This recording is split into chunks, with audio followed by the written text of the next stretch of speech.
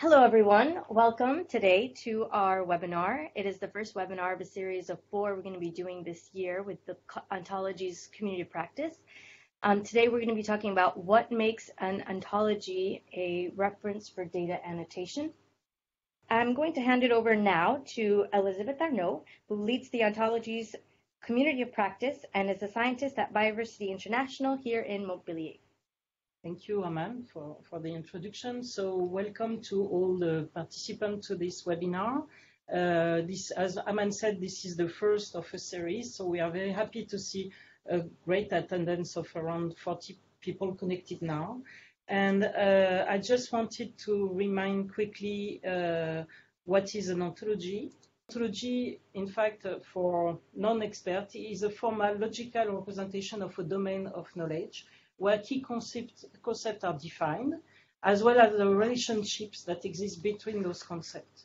So an ontology provides a shared vocabulary for a domain, a textual definition of the term in vocabularies, standard identifiers for each concept, machine-readable axioms and definitions that enable computational access. And an ontology can facilitate data publication, access, and analysis.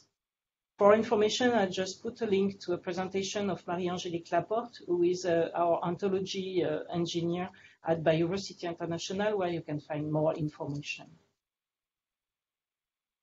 So how do we use the semantics for data in agriculture, particularly for CGIAR, and in interest to the big data platform?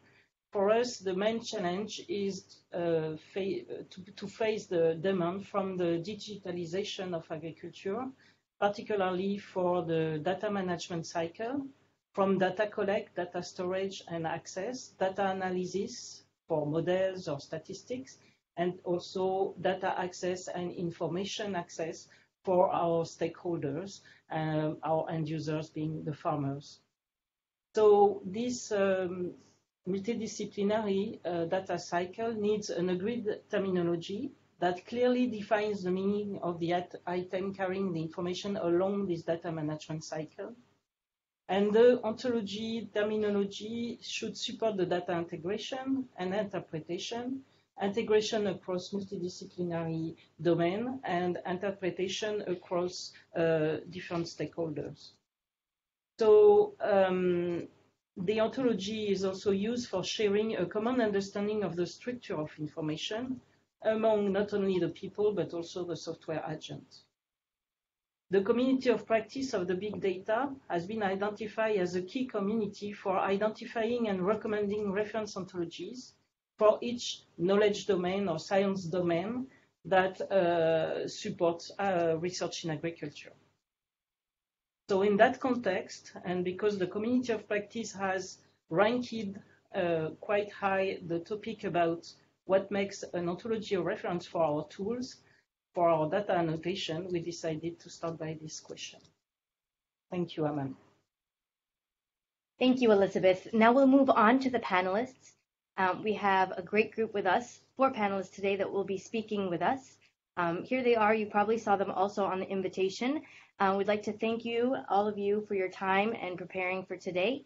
And we're going to start off with the first panelist, Pankaj Jaiswal from Oregon State University, representing the Plantium project. Pankaj? Hello. Good evening, everybody. I'm at Oregon State University, and I'm representing the Plantium project, which is a project funded by NSF, and it's an international one with its collaborating partners from University of Birmingham, the Biodiversity International, the Lawrence Berkeley Institute, and we have the New York Botanical Garden. And that's how we try to build a collaborative community which is cross-disciplinary in terms of bioinformatics and plant biologists and plant breeders, and you can imagine the domain experts coming in together to create ontologies. Essentially what happens is, in general, what we are looking at is how we create a set of ontologies that are applicable across the plant biology.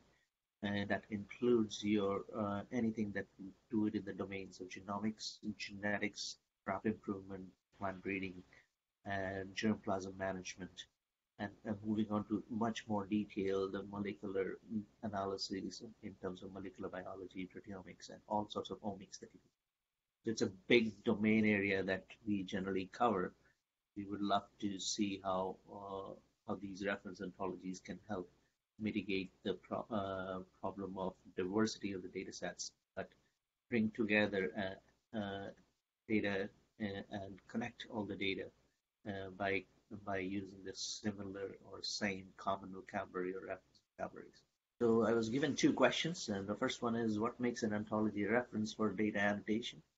So in this, what I'm presenting you is the Plantium project's perspective, since we are heavily involved in building the reference for plants and crops in general.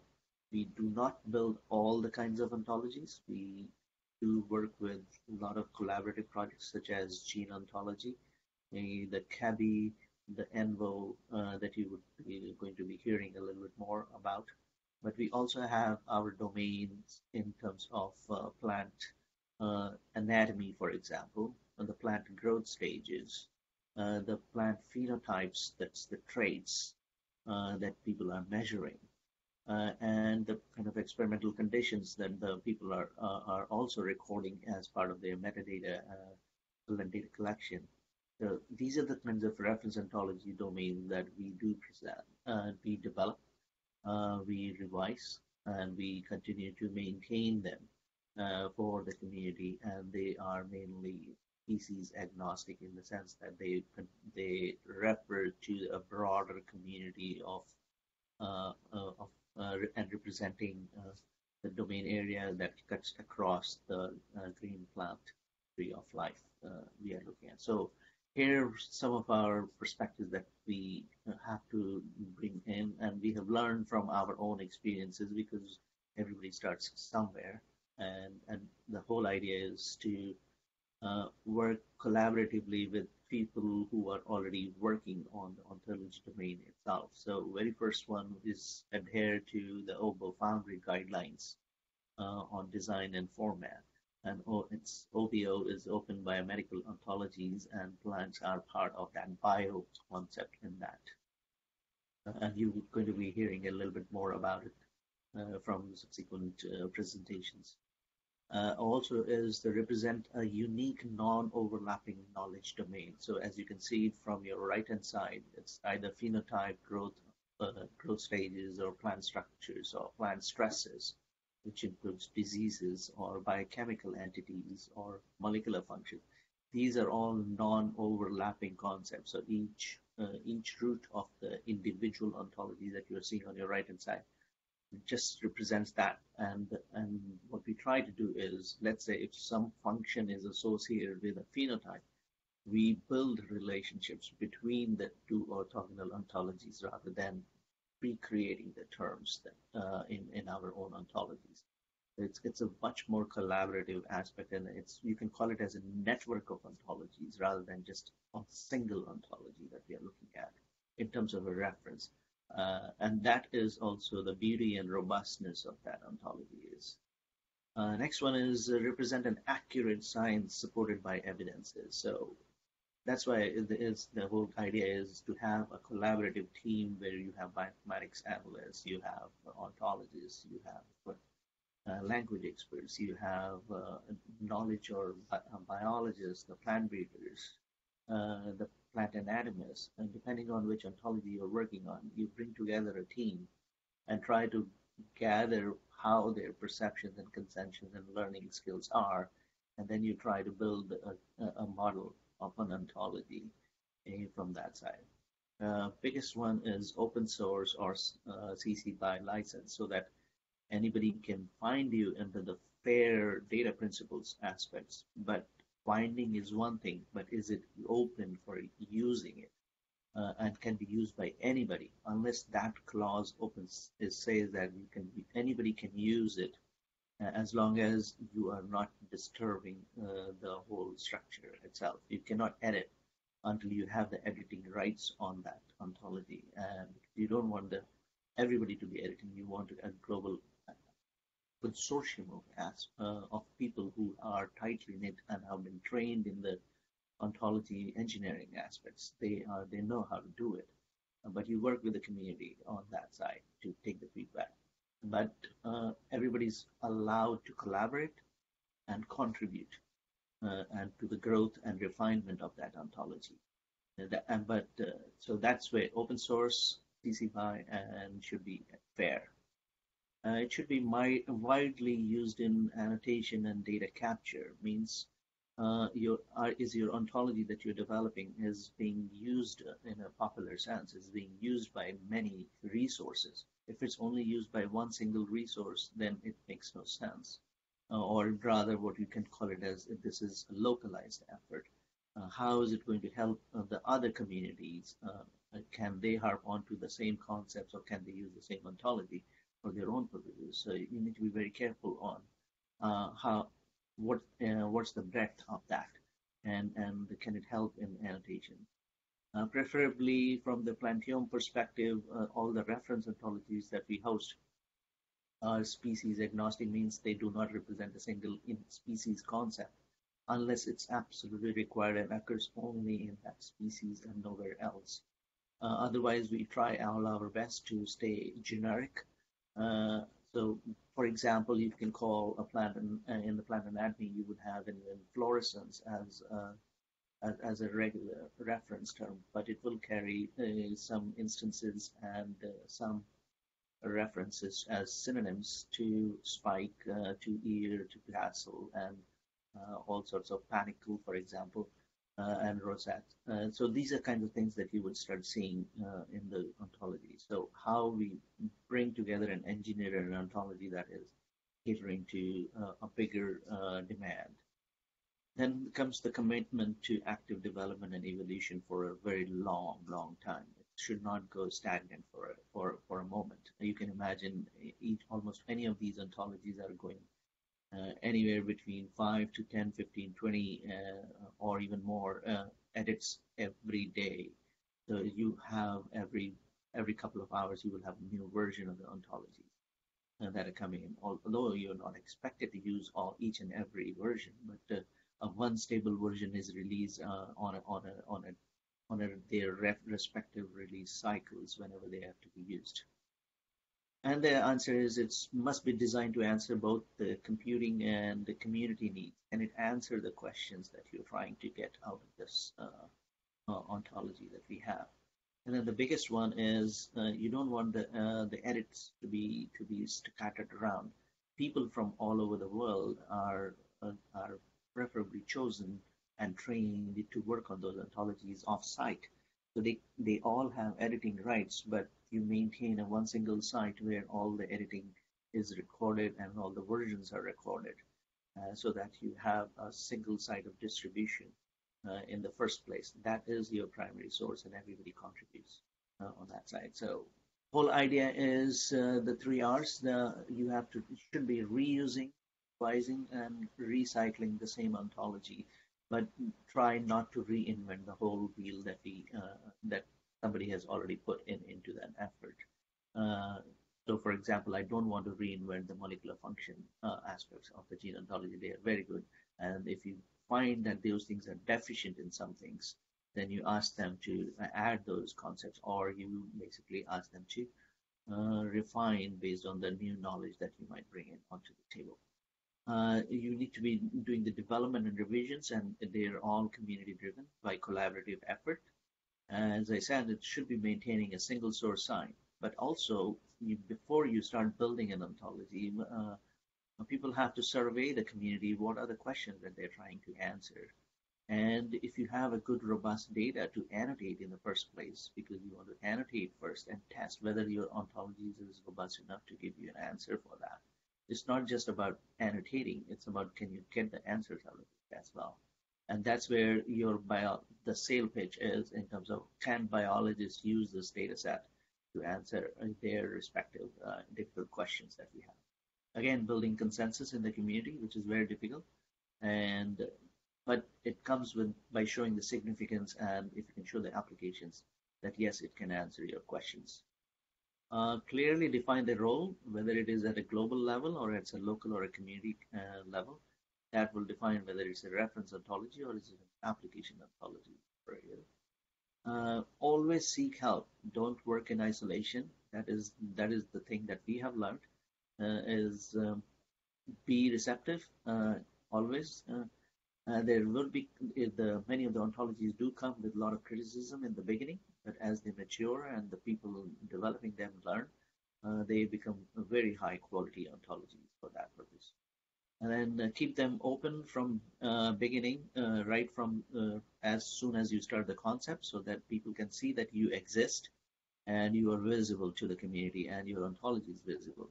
The ontologies can continue to evolve, but if then you know that you are present in that domain area, then that is the perfect way. Because otherwise, people don't know if you're working in isolation, and then you get into hiding, and then people start reinventing. Oh, this concept is missing, and I'm working on it. But then all of a sudden you realize, oh, somebody has already worked on it. So you don't want to be in that situation. So build a team and publish your publish your ontologies in the peer-reviewed journals. That is our take-home message from the Plantium. Thank you. Thank you very much, Pankaj. Now we're going to move to Luigi Buttigieg from Alfred Wegener Institute. Hi, everybody. I'm going to give another perspective. It overlaps very much with what Pankaj has said. Indeed, we develop in the same sort of community, this OPO Foundry and Library. So there's naturally some overlap in the recommendations. My perspective comes from the environmental semantics with the ENVO project and the sustainable development goals, or semantics for sustainability, from the SDGIO perspective. It's an ontology we develop in collaboration with UN Environment to bridge institutional objectives to the SDG agenda and make sure that things are on the map. There's an emerging UN semantic interoperability framework, which we are plugged into, and we'd like to then connect new and emerging ontologies into that system. So we can move on. Okay, great. So again, as Elizabeth said, I'm going to be talking about ontologies specifically here, in the sense that they are highly expressive entities. They're knowledge graphs that machines can understand and can reason over, as opposed to things like glossaries, thesauri, and vocabularies, which are very useful in themselves, and in fact can cover a much more ground than ontologies because you don't have to develop them at such fine grain. But really, we're focusing on ontologies in this conversation. Again, I'd just like to remind people that the I in FAIR is about interoperability, and the subpoints of that I specify that you need these sort of formal, accessible, and applicable languages for knowledge representation. A little bit of context: those ontologies that are very expressive, they come from that branch of artificial intelligence known as knowledge representation, and indeed they follow formal logics. So this is where they're satisfying that I in FAIR. You can do quite a lot of the I in FAIR with vocabularies and thesauri, but to really bring the machines closer to human knowledge, you do indeed need it, something more of it. Things that I would look for when I'm looking at a new ontology that's supposed to be a reference ontology. An ontology, it's important to realize that an ontology itself is not a standard. Not always, sometimes it is. But an ontology is a representation of potentially many standards, which can be community or official standards. Let's say like the SDGs, or which are ratified by the General Assembly, or the WWF biomes, in our case in ENVO, which is ratified by the WWF or researched by them. We simply express it. We are not in charge of that standard, but we provide an interface to it. So that's what I look for, that reference ontologies are also expressing other kinds of references in their content. And they're expressing this using standard W3C compliant languages like OWL. So they're not doing anything too exotic, so that anyone can know how to work with them if they know how to work with those languages, which again are quite generalized. It's important that they are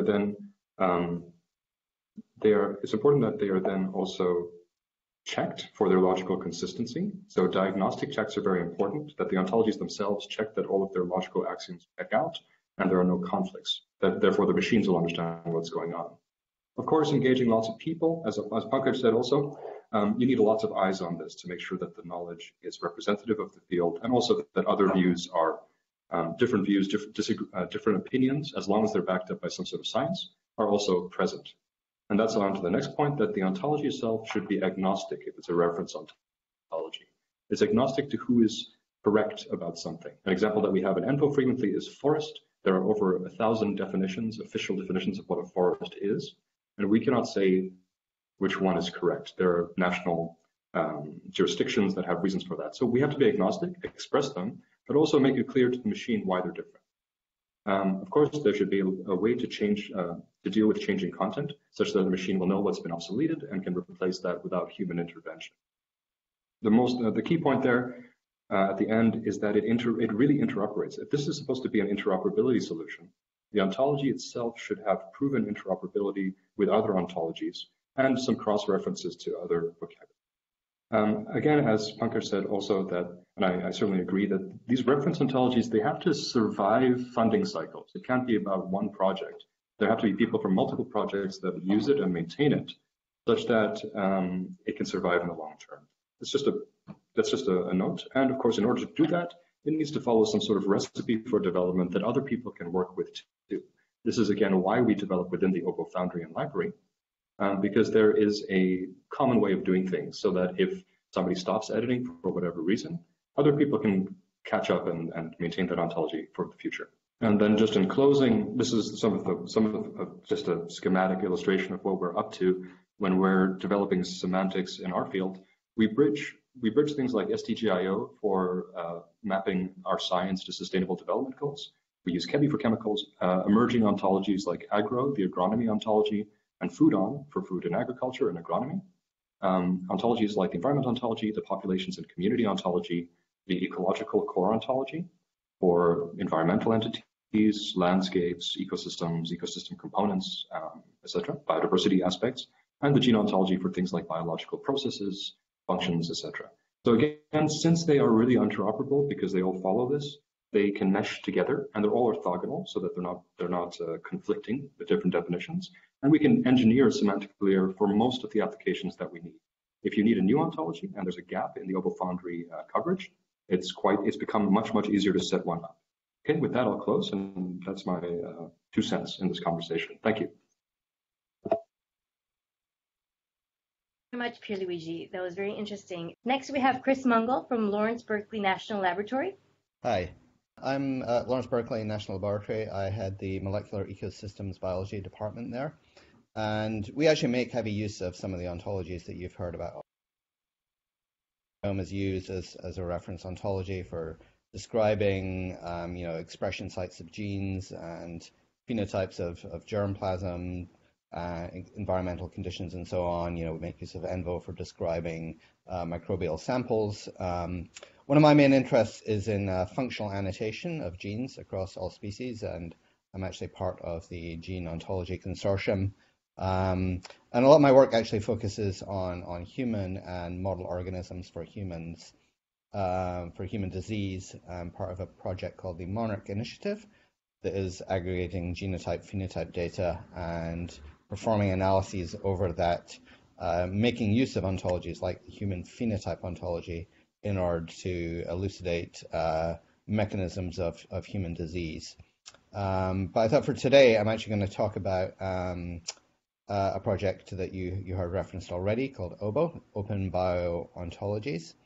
And if you move on to the next slide, we'll give you an overview of the OBO project, the OBO Foundry and Library. So OBO was set up, we set it up,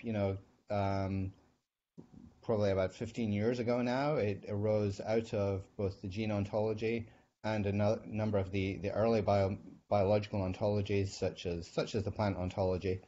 And the idea was to really create a suite of integrated reference ontologies that follow a certain set of core principles. And the idea is there was a number of emerging ontologies, but there wasn't really any framework for these ontologies to be able to work together, to be integrated together, and to also ensure that there was no unnecessary overlap between these different ontologies. So the basic idea is that the ontologies conform to certain engineering principles. They're logically well founded. They're of course scientifically accurate, and they represent the domain well. And apologies if there's any background noise here. This is actually maybe the worst 5 minutes of the week here. There's some collection going on outside. hopefully it'll end in a moment. But the ontologies are intended to be interoperable and connected together, and what we sometimes call orthogonal. They should, as far as possible, avoid overlap. And what we mean by overlap can sometimes be a more nuanced concept. So, for example, we have things like the CoP ontologies, which are species-specific ontologies, which are dealing with the same domain, but each from the perspective of a different individual species. And then we have things like the plantiome ontologies that essentially bridge between them, which is absolutely fine in terms of the OBO orthogonality principle. But the idea is to avoid exact overlap as much as possible. And some other examples of these are the gene ontology. We've heard about some of these other ones.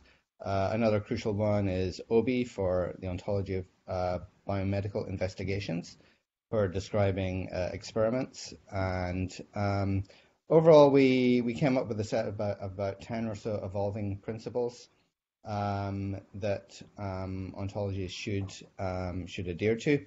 One of the key ones is that the ontologies should be open. We're not really interested in housing ontologies that have restricted licenses, because this really limits your ability not only to use them as a reference ontology, but to use them as building blocks within other ontologies, which is really crucial within OBO. We're really about providing a framework for building blocks that people can compose together ontologies themselves.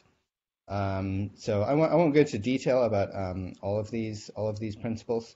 And the way it works is there is a community, there's a mailing list, and I encourage anyone to join up. You can find out more on the site, which is linked below, obofoundry.org. And we have a number of different working groups. There's technical working groups that ensure all of the infrastructure works correctly, editorial working groups that evaluate some of these ontologies, and outreach for reaching out to communities such as yourselves. So I struggled a little bit when trying to come up with some criteria for choosing a reference ontology. And really, ultimately, this depends a lot on your use case.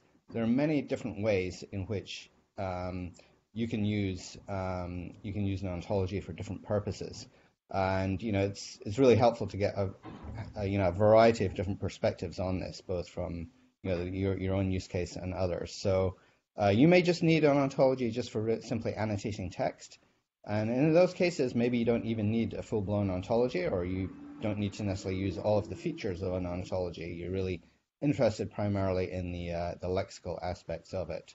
But you may also be interested in a reference ontology for annotating, genes and variants and germplasms.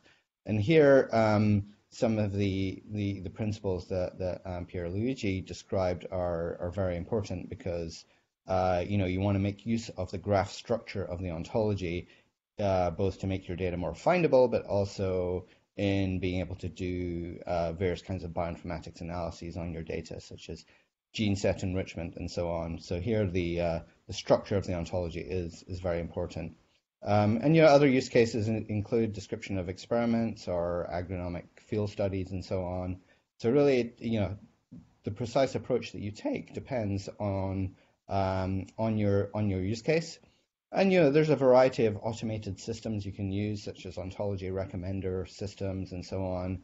But really, what I would actually recommend is you just reach out to the ontology community, for example, on the OBO Discuss mailing list, or other people in your field who are working with ontologies, and just get a range of opinions and evaluate it from there.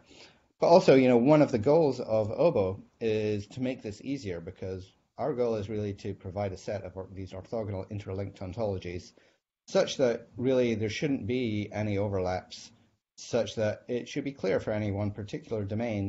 Here, okay, I want to describe, plant anatomical structures. In that case, there's really only one ontology within all of OBO for doing this, and that's the plant ontology. And so in these cases, it's clear, but OBO is an evolving project, and we haven't necessarily always achieved orthogonality, so there is still discussion to be had in certain domains about how best to choose that ontology.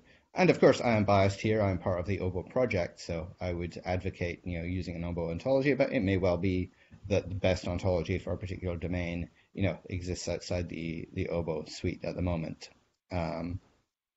But I also kind of thought of what particular general principles from OBO to highlight. There's a number of technical and engineering principles I could stress, but really I thought maybe one of the best things to focus on was some of the the more social issues around ontologies. And I'd say really one of the key things to look at is, does the ontology have some way for you to publicly and transparently interface with the community developing that ontology, such as a public issue tracker?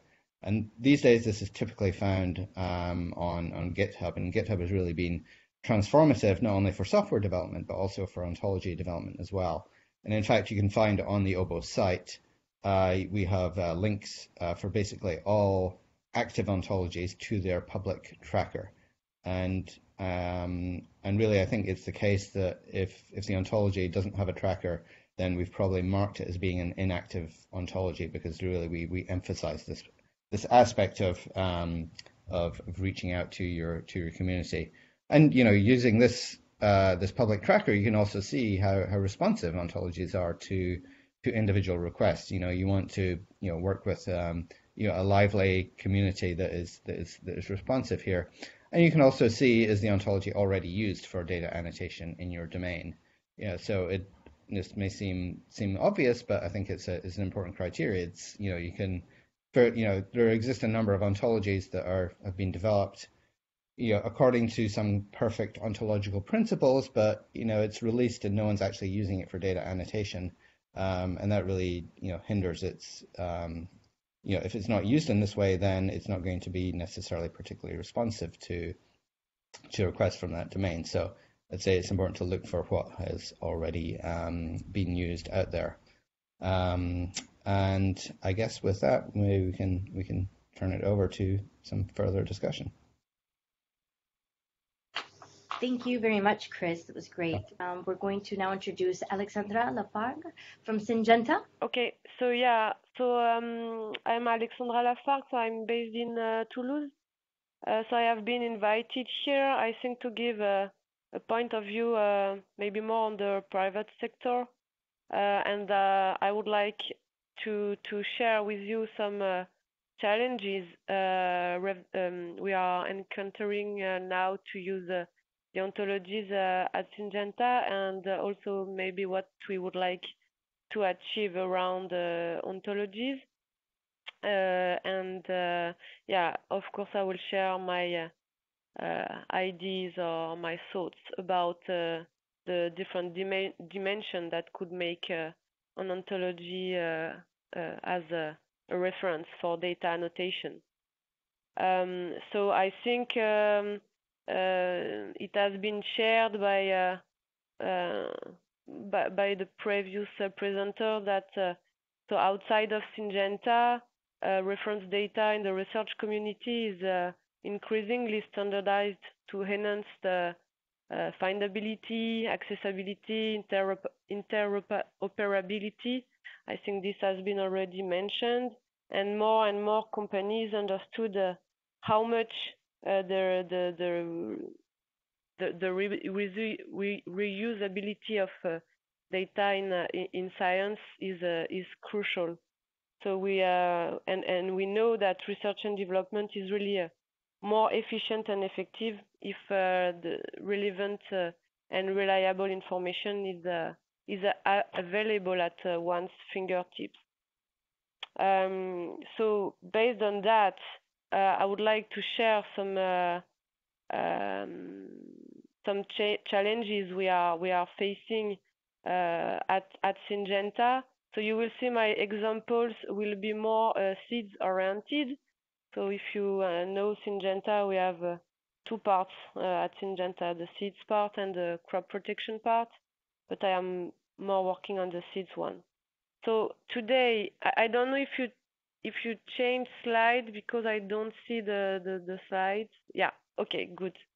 So today we are able to answer a question like, what are the genes associated with a viral disease resistance trait for wheat crop. But what we would like to answer, to be able to answer, is give me all the QTL associated with viral disease resistance trait for all the cereal crops. But this requires an understanding of the concepts that compose this question and all the different relationships between those concepts. So next slide. So what would we need internally? We would need a system that could search and link information in a way previously only people could do it, and a system that could combine various sources of information in the agriculture domain, that would help to combine chemical data but also biological data, like, for example, weather data, crop namings, equipment, chemicals, active ingredients, but also some information from marketing, like prices or other kind of data. And of course, we would need a system to infer data. So, for example, we could use all the knowledge from one species in terms of pathways or gene networks or phenotypes to explore all other species. So it's really essential to share a common understanding of the structure of information among people or software to enable the reuse of domain knowledge and being able to separate domain knowledge from operational knowledge. So it's, I think I already heard this, but really it's essential to have also a single source of truth in the company. So if you go to the next slide, we know that this is something that ontology could help and could bring to us. So this possibility to answer more complex questions, like I don't know, for example, all the measurements for rate of flowering from all data sets with corn in a specific managed stress environments, and then as I mentioned earlier, this capacity to make inferences and hypotheses on other species, extending the corn crop to cereals, and also to get more results using synonyms like flowering time versus time of flowering versus anthesis based on this rate of flowering traits. And yeah, we really need to add more ontologies and additional external references. Syngenta is not sufficiently included in the wider community producing and governing the reference data as ontology, and we really need to include more for several reasons. To ensure that reference data are relevant to our own needs, but also it would reduce the reliance on internal processes, would reduce the cost of integrating external data sets, as the vocabulary will be common or will have common reference model. So again, as Pankaj said, not reinvent the wheel. Yeah, one of our challenge today also is to break the existing data silos, so between research and development, but between also marketing, commercial, and production and supply. And today, those silos prevent to find the data easily. For example, a researcher would have to use a number of query tools or systems to interrogate several databases, and that prevents also those silos to realize good data analysis. Yeah. So I would like also to share some maybe some solution or some ideas to tackle this. So could be so of course to establish an ontology modeling skill for Syngenta, and again facilitate the collaborations. So to provide Syngenta input for requirements, to co-create. I think we already we also mentioned that co-creation around existing ontology. So according to me, the maintenance of an ontology, so the update, addition of new terms, evolution of an ontology is really essential, and probably one of the main quality criterion for making this an ontology of reference, and also facilitate collaboration to deliver a working data governance model that accommodates industry contribution. An ontology designed by a community, validated by this community, adopted by industry, make this ontology also considered as an ontology of reference.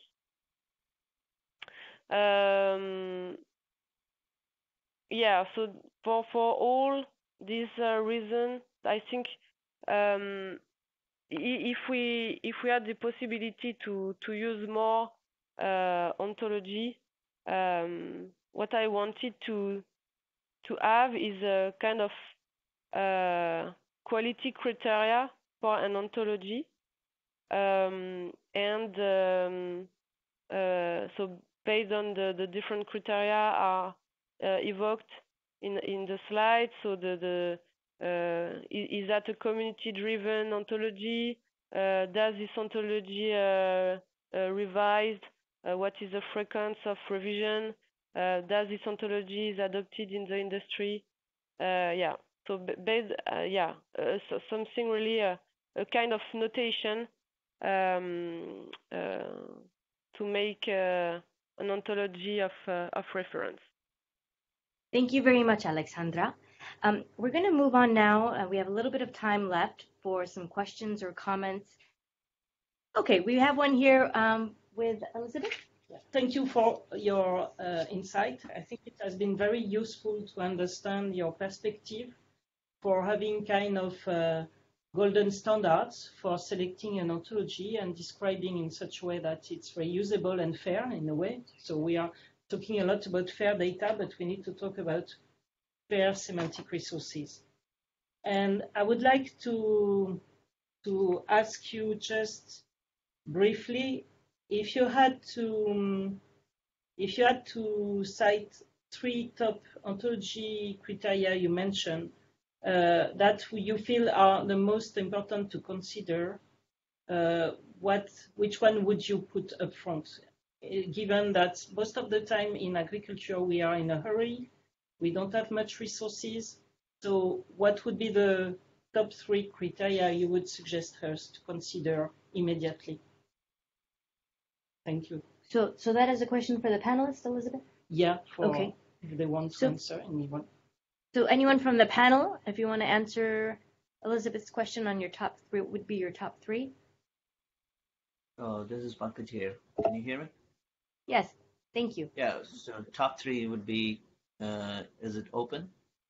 Are you planning to keep it open and design it for a broader community, even though you are in a hurry? And the third one would be how collaborative is that work and applicable in terms of answering your biological questions? Those three are the top three for me. So sorry, I don't know if I caught that. You said open and collaborate. Open, collaborative, and long planning on long-term maintenance of that. Long-term maintenance. Okay, great. Thank you, Pankaj. Do any of the other panelists have a reaction or a comment to that, or have a different perspective? So Pier over here, and I'd echo that, but I put the long-term aspect first, because if you have short pockets of time to develop something, it needs to add up to something in the end. Even if you have short increments, short bursts of activity, if it's maintained in something that has existing infrastructure, then it can add up to something quite significant over the years. There's that. Of course, I take openness for granted here, because interoperability in a closed environment is just it will have impact for very large projects, of course, but it won't have global impact. So I take that as granted. Then I would also put in, it should be logically well-formed, that criterion from the OBO principles, because otherwise you may as well use a vocabulary, which may be totally fine for your needs. There's nothing wrong with that. But if you want to do sort of semantically driven research and ask more complex questions, if you're building an ontology, it should be semantically well-formed, good logical axioms, and checked internally for consistency. Great, thank you, Pier Luigi. Do we have another comment or a response? I would really just echo what the other panelists have said there. Openness, biologically fit for purpose, and collaborative, but also, if you are in a hurry, you're going to need to probably make new term requests. So there should be a mechanism for either those ontology developers to grant those quickly, or for them to provide you with the tools that you need to be able to add those terms and for them to incorporate it back. Great. I also added the maintenance as the main criterion, and then collaborative and how much it is adopted in the industry. Great. Thank you, everyone, for sharing that. We do have a question, I believe, from someone in the audience. Eric? Yes, yeah. So I'm Eric Anteson. I'm working for Bayer Crop Science. Okay, so my question is, well, it was first of all very, very good presentation. Thanks for organizing this. I think we all heard about really good and best practices that are really nicely summarized. And I was curious to know from the panelists their experience in terms of the common or typical, let's say, traps, pitfalls that people that typically are starting in this kind of domain are falling. Where should people be more careful so that the risk of avoiding issues in the long run after, let's say, we started to build a platform or something like that are avoided? So I would be interested to know a little bit of their experience in this kind of thing. Great, thank you, Eric. Do we have one of the panelists that would like to respond? I can take a response. So yeah, I can think of many. I've seen many pitfalls and traps in developing ontologies, but with regards to the particular question today, I'd say maybe the most common pitfall I've seen is someone reviewing, say, the existing set of ontologies and saying, well, none of these quite fit exactly what I need to do, therefore I'm just going to roll my own because, hey, it's pretty easy to roll my own ontology. I just need to, get my terms together and put them in a hierarchy. But I'd say really this is something that you want to avoid. First of all, because it turns out it's much more harder to maintain that initial set of terms that you're developing than you might at first think. And second, just because existing ontologies may not fit your use case precisely, it's using a lot of modern ontology engineering and development tools. It can actually be quite easy to either reuse an existing ontology and maybe extend it locally for some particular purpose, or really to just work with that ontology group to make it fit your domain. So, even though maybe everyone's in a hurry and they need, something for their project today, it really does pay to, do a little bit more upfront work and try and reuse what is there already rather than rolling your own. Mm-hmm. Yeah, if I may, I'd like to pick up on that. So, Pierre here. So sometimes if there is that need and you need it really quickly, what I've had some users of Envo do is they cook up a thesaurus or a vocabulary, which is relatively simple to do, and they use it for their project, and then queue that for incorporation into the ontology, which takes a bit later, and then we will work on it to pull those concepts and terms into the ontology, and then do the full semantic expression later. We map back to the URIs or the identifiers that they used in their thesaurus, so that then they can map their solution at a later date. If they ever pick that up, they can map that back to an ontology which has matured a little bit. And of course, we try to involve them in that process as much as possible. Yeah, this is Pankaj here. I echo both Chris and Pier's comments and suggestions on that side. And I agree that you can start anywhere. But one of the biggest pitfalls that we have seen is many times people put the cart before in front of the horse kind of situation, where you start building ontologies first, but you don't know the data. You anticipate that this kind of data would come. So always start with the data you want to annotate and learn what kind of things you are trying to annotate and the questions you're trying to answer. And then your ontology should be able to answer that question. If it's not, then there is a problem there. And I can tell you there are several instances, even we think conventionally that this term belongs to that parent. But once you start going across, as we said, that some of the reference ontologies had started with a very broad principle on being species agnostic, then you immediately recognize how species level ontologies are constrained by their structure, because then you have to start amalgamation and refinement and revisions on those ontologies. You have to be very, very careful on these things, and you get very easily, very quickly get sucked into that situation. And that is the biggest one we have always found, is that the concepts are changing as you're learning more about it, as you bring in more experts. So it's also an understanding, but it's also an evolving process. So term IDs for the annotation purposes, the term IDs that are assigned to those annotated objects does not change, but their relationship in the ontology might change, and then that the computing of that annotation and the answer would give you a different output. So that's where you have to be very careful about it. That's it.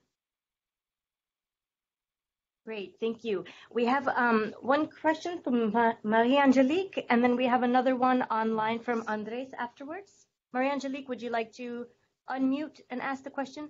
So I have a question. So in the agricultural domain, a lot of resources like document and data have been already annotated to AgroVoc. So since AgroVoc was not built following the Hobo Foundry principle, since the semantics is different, how can these annotated resources be integrated in search with data that have been annotated with ontologies? I mean, Pierre touched a bit on that topic before, but yeah, can you be a bit more specific? So, because that's, I think, something that is really important for this community, particularly at CGIAR, where AgroVoc is widely used. Thank you. Great. Do we have anyone who would like to start with that? Yeah, so since that was mentioned, I guess I should try. So we do indeed try to look at existing standards. In Envo, for example, on request, we've seen that some of the terms do have existing content in AgroVoc. So what we would then do, if the user requests it, we would go to AgroVoc, look at the definitions there, do a process of sort of semantic cleanup, if you will. Clean up in the sense so that it will work with the axiomatization and the machines. And then add it to the ontology, or rather express it through the ontology, always mapping back to the source vocabulary. Again, we're not claiming to be the new standard, we're just offering an expression layer for that existing standard. Where possible, or where needed, rather, depending on the resource, we like to set up memoranda of understanding with those vocabularies. We're doing this now with the marine vocabularies in CMAX, so that they agree to the fact that we will look at their vocabulary or thesauri, and then express it in OWL and with a bit more semantic content. Then they have a chance to review it, say, yes, this is correct, and we move on. That process usually takes a bit of time because it's often quite involved. There's lots of expert knowledge there, but it's better to start it.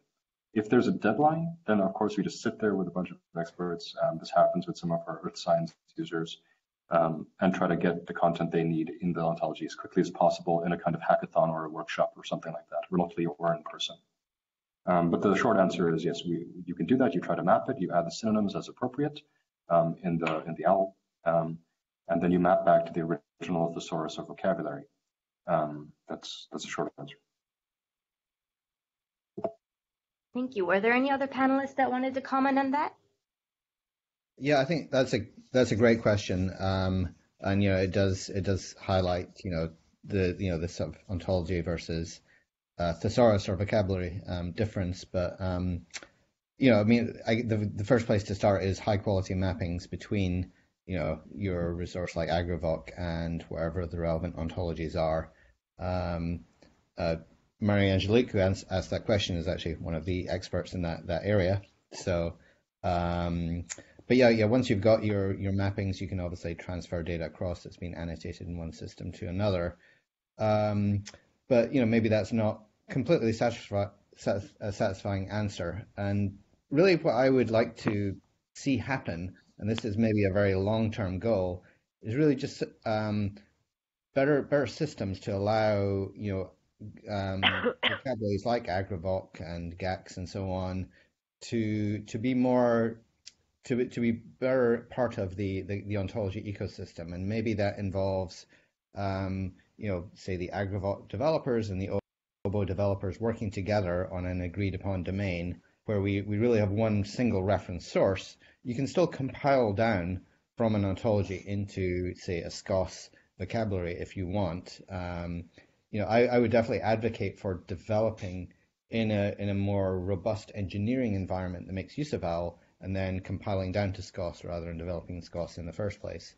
But that's not something that's going to happen overnight. But it's an area I'd like to see more work in. I've done some preliminary work in doing things like axiomatizing AgriVoc, taking it and trying to automatically kind of like figure out what the underlying OWL axioms would be, and maybe how to structure parts of AgriVoc using existing OBO ontologies. But that's very much a research project at the moment. So right now, the reality is there are, depending on your use case, you may want to use a SCOS vocabulary like AgriVoc. You may want to use OBO. You may need to use a mixture of the two and rely on mappings between the two systems, which is not ideal because mappings for many purposes are flawed because they don't necessarily represent true equivalence between the two resources. But really, that's the reality of the situation we have today, where you often end up having a mixed system. Great, thank you. I think we have 2 questions online now from Andres. Would you like to unmute and ask the questions, or one of the questions to start, Andres? Sure, can you hear me? Yes, perfect. Excellent, thank you. So I'll ask my second question first. So the idea of a high quality mapping was just mentioned, and this is a very common problem in the industry, in the operational aspect of the industry, where different either input manufacturers or software manufacturers' proprietary IDs for the same concept or similar concepts or related concepts need to be mapped, and such mappings need to be maintained. What do you think constitutes a high quality mapping, and what are the attributes of such a thing? So maybe I can answer that one since I brought up the high quality mapping issue. So yeah, maybe I've slightly more experience in this in domains such as human disease, which very much has this issue where many people have their own disease vocabularies. Some of them are proprietary, some of them are open. So the two attributes I'd maybe highlight is the mapping should also include the semantics of the mapping, because very often you will download a set of mappings and it will turn out that the person who made the mappings, really what they had in mind was, well, this concept is, roughly somewhat equivalent to this concept. And in some cases, they may, the mapping may actually mean, well, these two things are precisely equivalent. And for some purposes, that's fine. But for being able to use this in a system that makes use of, say, for example, OWL reasoning, you need a more precise understanding of what those mappings are. So if the mappings also come with metadata such as, this is an equivalence mapping, this is a broad, this is a narrow mapping, this is, related, maybe they also have kind of confidence or notes associated with them as well. And also, even though we all like to rely on automated methods, and there are some great automated methods, some lexical, some making use of the graph structure of the ontology to provide these mappings, really, they should always have been vetted by an expert, because you can never rely entirely on names and labels and lexical elements to determine if two things are truly talking about the same thing. You really have to understand the domain and the source vocabularies or ontologies that are being mapped. But with my oboe hat on, I'd say it's actually better to try and avoid this problem in the first place by working prospectively to have a single reference for any domain. But we live in the world we live in, and often we have to deal with mappings. Great, thank you. And my other question had to do with again an operational industrial scenario where there's a series of emergent vocabularies or other semantic resources up and down that gradient that we saw earlier, that are being made to help the industry interoperate. And I've always thought that although at this point in time, most of the operational industry players are not geared to working with ontologies, but are thinking about controlled vocabularies and so forth. The idea of being able to set things up inside an ontology and provide this as controlled vocabularies and otherwise interoperate with in the context of ontology is a very good idea. So what would a first step or a way to find the tip of the iceberg be for an industry group like, say, Ag Gateway or AEF or somebody who owns a controlled vocabulary to find where it fits? How would we start? Right, so I think part of it is just making that commitment that you want to go up the semantic ladder and eventually build an ontology. If you have it in the form of a controlled vocabulary that you control, what one would do would be, for example, to spin up an ontology with a clear statement saying we're going to develop this without too much semantics at the early phase. That's totally fine. You join a community like OBO, you get some consultation about just in a very broad level where to align your stuff. Are you talking about equipment? Are you talking about environments? Are you talking about biological processes? And then you just start putting terms in, lists of terms. Often then in the development of those other vocabularies that you would probably engage with, or ontologies that you would engage with, they would see where those terms would fit more naturally and sort of move them around accordingly.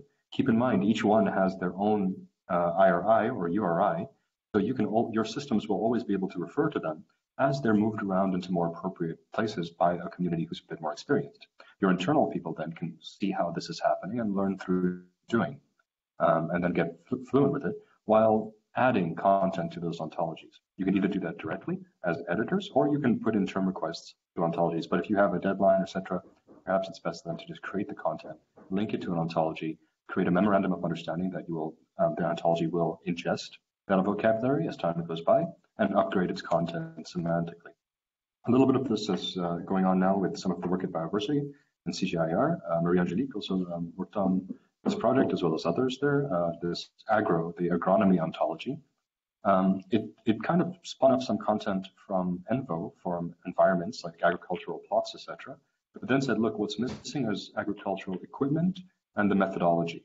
So they just found the place to plug into in this ontology framework to start creating equipment categories, and using OBI, the protocols and the processes used to execute things like fertilization of fields, etc. And they start adding content, and eventually that will be upgraded.